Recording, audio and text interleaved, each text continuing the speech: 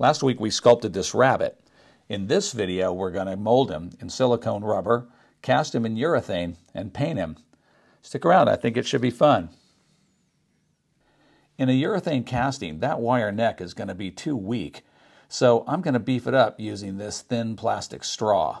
Let's see if we can do this without melting that plastic straw. Yeah, that straw is pretty impermeable to heat, I gotta say it. I was thinking that that straw might want to melt. When I cut this mold open, I'm going to cut it along this leg, around the shoulder, and up this flume of the neck. And I'm going to cut it across in between the legs. So the parting line is going to be this kind of complex thing. So because I'm concerned I'm going to catch air in here, I want to put one more vent in this model than it would otherwise have. And by attaching it to the end of the neck, it will allow the resin to flow all the way to the bottom when I pour the casting. We're also going to make the head of the rabbit in this same mold. The whole point, obviously, is because we want to save as much as possible on rubber. The more parts you can gang into a mold, the less rubber you use, and the more economical it becomes. So rubber is expensive, and you don't want to waste it. So making gang molds is a great way to cut down your costs. Okay, went in perfect. That's all fitting nice and tight, all in the same mold. Incredibly, that works. Now, one last job is to put in a vent that will let the air out of the head. That's basically probably the most important principle in casting, is the resin has to flow in, and in order for the resin to flow in, the air that's down in the mold has to flow out. The resin will not push the air out of the way. Air is amazing stuff, let me tell you. All right, so this is where we're at. We have two parts, the body and the head, crammed into a same small cavity. And now we're going to put a cup around it and pour some rubber around it. And then we'll have a pretty complex little cut job in front of us to liberate the parts from the mold. But you will see, liberate them we shall. No worries. We will liberate these pieces out of there, and life will be magnificent. Okay, I took my time and I sealed that all the way around with a pretty hefty bead of wax. My insurance policy is going to be a nice, soft, small bead of oil clay around the base, just in case there's any now, I'm not putting any pressure on that cup at all. This is just to seal around the wood and also to just form a little bit more of a physical barrier to cup movement. But I'm really putting the pressure down into the wood, so in case there's any little chance that rubber could seep out because of the grain of the wood or something. I'm pouring two molds today. The smaller one is our jackrabbit, and the other one is a commercial job I'm going to pour at the same time. I keep a lot of old molds around, and they come in handy because now all I got to do is find a couple of old molds that are the exact same size as the cups I'm going to pour today, weigh them out, and I know exactly how much rubber to dispense for today's molds. So I changed the ratio a little bit. There's a little bit more hardener than you technically need. You really need 10%, so 300 grams of rubber and 30 grams of hardener. But I put in a little more, and that's because it's chilly, and I need this stuff to cure. Okay, we're at the vacuum pump. Let's fire it up. You can see the valve. Pulling the vat, going up slowly. Slow but sure, it's going up, and you can start to see material rising. Now, if I did this right, it will not overflow the cup. It'll come right up to the edge. Let's see how good I am. If it overflows the edge, I'm going to be really pissed. I mean, look at that. Just stand back and admire the genius. Actually, I've done this enough times that I know that you can put exactly 330 grams into one of that size and it won't overflow the cup. But you do have to have a lot of space in your cup. Otherwise, the rubber will overflow and make a mess of your tank. All right, we're ready to start pouring here. Now I'm going to pour from the bottom up. And if you've watched my channel, you're sick of me saying pour from the bottom up. but you always pour from the bottom up. And that's so that the rubber will push the air out and you won't trap bubbles. So as the rubber rises up in the mold, it pushes the air out in front of it. All right, it's the next day, it's 24 hours later, and it's time to peel the mold open. As it turned out, I glued the rabbet so strongly onto the base, I couldn't get it apart. And I wound up having to cut the base off the model. And I'm making very jagged cuts, as always, so that the parts lock together. Not making clean cuts. We just want to cut enough to free the part. You don't want to cut more than you have to cut. Let's see if we can't free that part now. I think we probably can. Yeah. Head shape came out just fine and is actually in pretty good shape. No worries. And as you can see, that mold is going to close right up very, very nicely. The whole trick to doing complex molds is to have a very clear idea and a clear plan as to where you're going to cut and why. If you don't know where you're going, I have a very clear vision of where I'm going as I cut this mold open and what I need to cut to release the piece. I have completely, as you can see, just absolutely destroyed the Clay Master. Now, you better be good at mold making, because if this mold gets damaged or ruined in some way, well, you start all over. Then you've lost the project. There's no getting around that. But we have got a perfectly serviceable mold. One that will close back up nicely because of the interlocking. We're going to get it to close up perfectly, do its thing. Look at that. Nice. We're going to make a casting. I think we have a good mold, a usable mold, and we should get some good parts out of it. This is a small mold. It's not going to require too much in the way of rubber bandage. So let's tie a rubber band. The reason I tie the rubber band is to customize the band to the size of the mold. It's not going to require a lot of bands to keep it closed. All right, I think we're ready to pour. We have two to pour, the rabbet, and this is the funnel right here for the head of the rabbet. And that's the vent that lets the air out of the head, and that's the vent, and the legs are serving as vents to let the air out of the bunny. All right, I've got the scale set up and balanced for that little cup. I'm gonna guess, because this is the first shot, and it is a guess, that we're gonna go with a 30 gram shot. So I'm gonna pour in the A side, and I'm gonna pour in 15 grams of A. It is a 50-50 blend. In other words, equal parts of A and B. Okay, that's about 15 grams of A. Now I'm gonna pour in the B side, 15 grams of the B side, except that it's got dye in it. Not very much. It's really a pretty tiny amount of dye that's required. But still, I'm inclined to overpour it just a little bit to compensate for the dye. So up it comes. It's getting there. That's about 30 grams. So a couple of drops more just to pretend for the dye. And I'd say, yeah, that's close enough. There just isn't that much dye in here. Okay. Now we stir the resin and we go quick. It's pretty chilly in the studio today, and so I can take a little more time. If it was really hot in here, this stuff would kick fast. The temperature makes a huge difference when you're working with rubber and resins. The warmer the material temperature, the faster things cure and kick. And if it's really cold, it can take a long time to get it to kick. So let's pour this in. And you know they're full when you see the resin come rising up out of the vents. It's going down the sprues. All right, so now it's already rising up out of those paws, and I'm gonna guess it's about to come rising up out of that vent. Yep, and there it is. So now the resin has risen up out of all of the vents, and we wanna make sure that it's full. 30 grams was very generous. I have a lot left over. If I'm gonna waste resin, it's gonna be on the first shot because I'm gonna overestimate how much I need. I really don't wanna run out. But the next shot, I will weigh the parts, obviously, and then I'll know exactly how much to mix. Into the tank it goes. Okay, close the outlet valve, pop in the door, and away we go. That's our witness cup.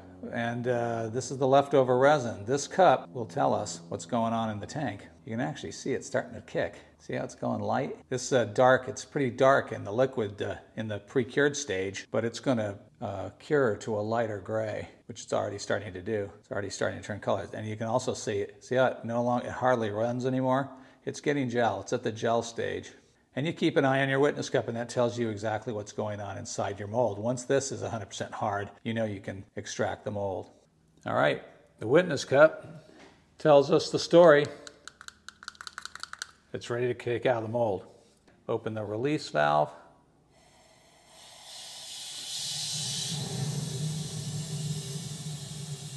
And wait for all the pressure to come out of this tank. You're not going to get this door open. Hello? This door is being held shut with 80 pounds of pressure pushing against it. You're not going to get it open till the air is all gone like it is now. Now we can go ahead and open it. And we can pull out our little guy. And there it is. Ta-da!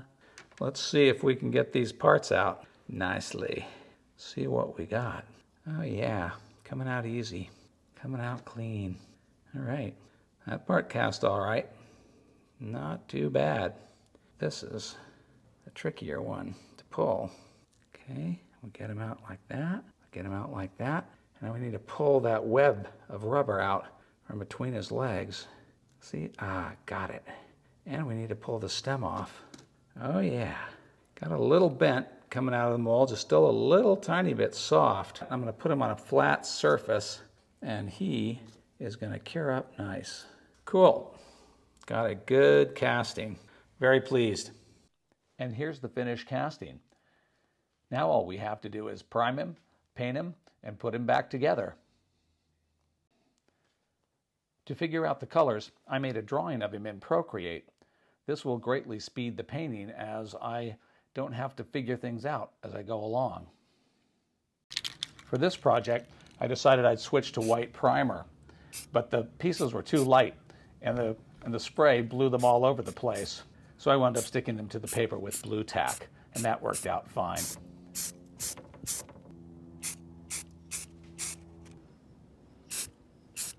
We're ready to paint these pieces, and this is a situation where my little oil clay blob and blue tack really comes into its own, because all I've done here is taken a matchstick, cut the heads off the matches. You don't need the head, you just need the stick. And I put a little blob of blue tack or fun tack. Can you see that right there? Is it focusing? Okay. And you just stick your parts to them. And that means that you can paint these pieces very easily without handling them. Little tiny blob of blue tack. If a part has a hole in it, you don't need to use blue tack. You can just jam the stick in there. So that's how I hold the parts, get them all set to go. And that is a quick and easy way to be able to paint them entirely instead of piecemeal, and not have to touch them, not have to hold, and not worry about how to hold them. Got my wet palette system going. Put out a little bit of paint, and we're ready to paint. Got a cup with water in it. One thing I do keep handy is paper towel, because I don't like a lot of water in my brush. It waters down the paint too much. And let's get to painting. I'm going to hold on to the ear while I paint it. First coat.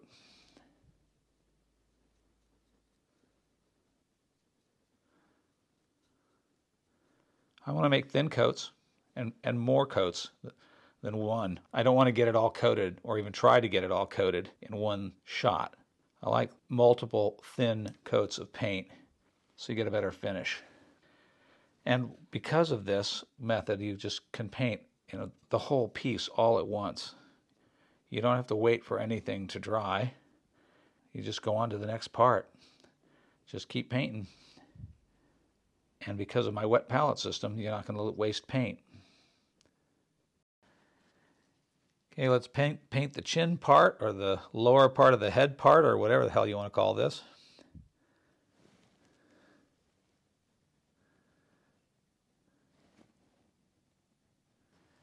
Beautiful. And let's paint the lower half of the body and the legs, front legs. When I don't want to leave a paint ridge, I feather. because I'm going to cut the color edge with the dark blue with the darker color. Done. Set him aside. This palette is left over from last week's painting, so it's been wet continuously now for a couple of weeks. No problem. And little sections of it have dried out because truthfully I haven't been working with it for several days and I haven't been diligent about paying much attention to it.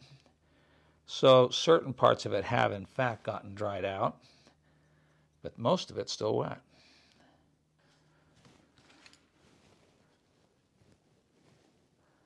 But you can see I can hold all the parts that I need to hold. Clean out with water. One of the things I do is I don't put a big full cup of water in there. I just put a little water in my cup. Two reasons. One is if I knock it over, I make a mess, but not a gigantic mess. I don't have a huge puddle of water. And number two, I change my water frequently. And I always dry the brush because I can't stand it when I put a loaded brush into the paint and then it's all watered down and goopy and it's useless and I'm sad. This paint job is going to zip right along, let me tell you. Now, the nose and the tail are yellow, so let's see if we can pick up a little yellow and white. Just enough to paint this yellow. As you can see, I got paint on the blue tack. I'm going to use this blue tack up. I'm not going to try to reuse it. I probably, once I mess up blue tack, I get junk in it, or I paint it, or whatever, I toss it. I use such a small amount of it that it's fine. I can afford to waste little tiny blobs of blue tack. And I'm painting the yellow tail now because yellow is a much lighter color than the dark blue, and I'd rather cut the edge between the tail and body with blue than to try to cut it with yellow. I want to paint the inside of the mouth first because I think it'll be difficult to paint it later. By using the hairdryer, you can speed yourself along super fast.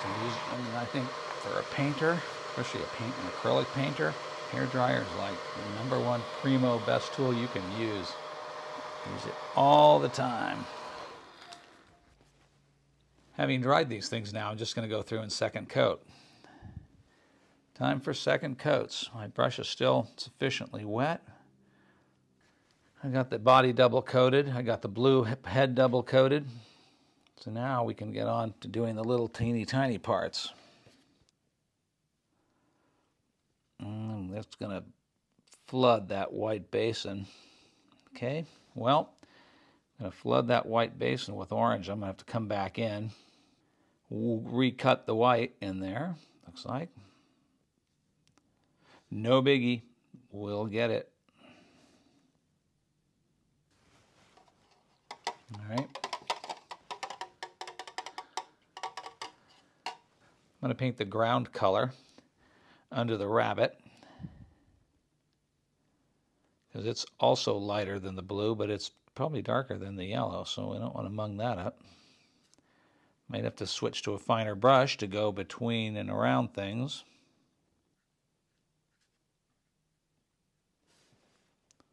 Okay, we'll let that sit for a minute. Get that to dry.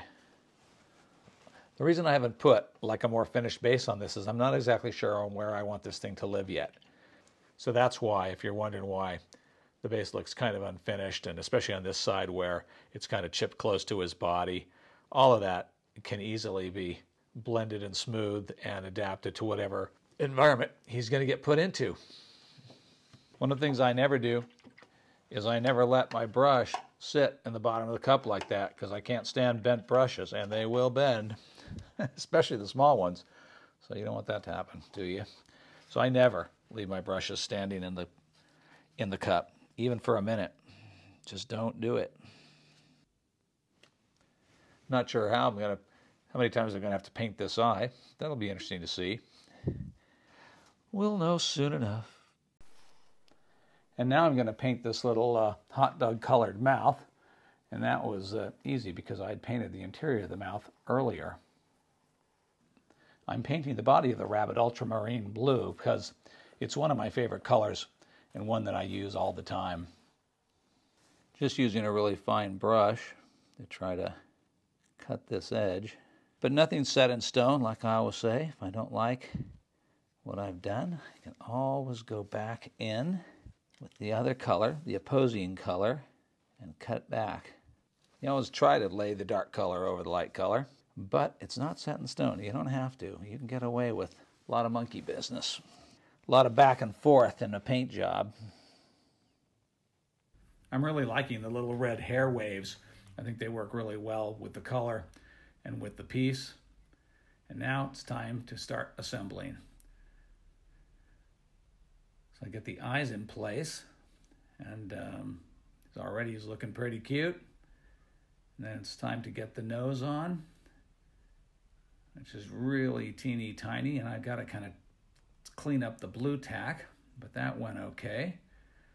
And finally, we just assemble the whole thing. Got the mouth stuck onto the little chin piece. And now it's finally time, with a little blob of blue tack, to stick the head in place. Should go right on. Nice, and then the blue tack will keep it from swiveling around. And there he is. He's looking really good. Perfect.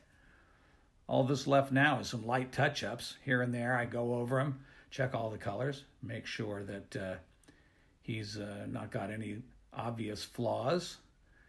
And that goes by quick and easy. No problem. And there he is. There's our boy. He's looking pretty good. I'm really pleased with the way he came out. And yeah, nice. The whole idea is that these characters are going to live together in one world, one universe, and they'll all sort of match and fit together stylistically. And that means I've got to build a set or a variety of sets, and I'm really looking forward to it. I think it's going to be a lot of fun. All right, project done. As you can see, I made a bunch of castings, so I've got lots of rabbits that I can play with. Nice. I had a lot of fun making this piece. I hope you had fun watching this video. Looking forward to the next character next week. See you later.